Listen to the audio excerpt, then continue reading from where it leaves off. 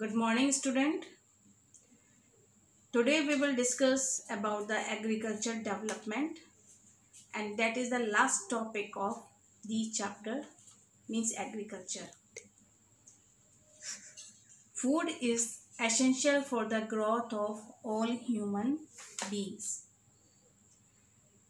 So agriculture development refers to efforts made to increase farm production in order to meet the growing demand of increasing population. This can be achieved in many ways.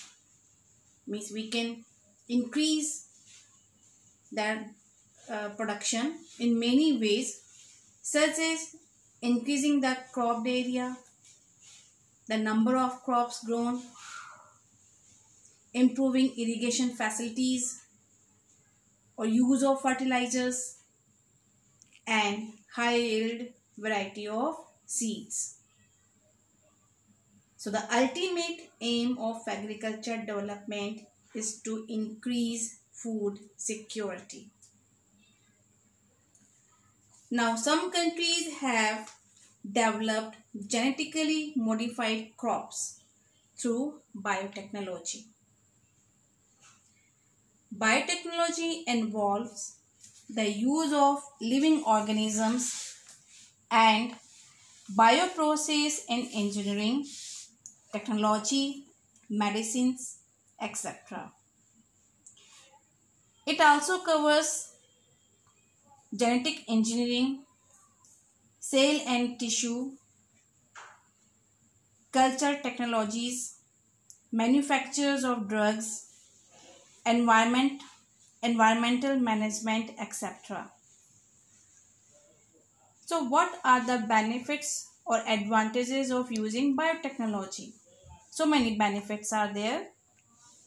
First, the high yield is produced by introducing foreign genes from the different species.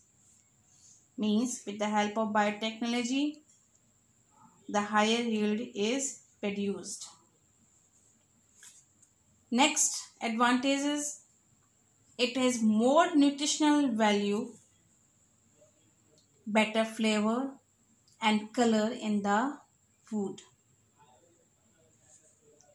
Scientists believed that genetically modified crops can help the environment by reducing the problem of pesticides also. So these are the benefits or advantages of using biotechnology. But some critics of biotechnology said that the adverse effects of genetically modified crops on environment. That is a criticizement of biotechnology.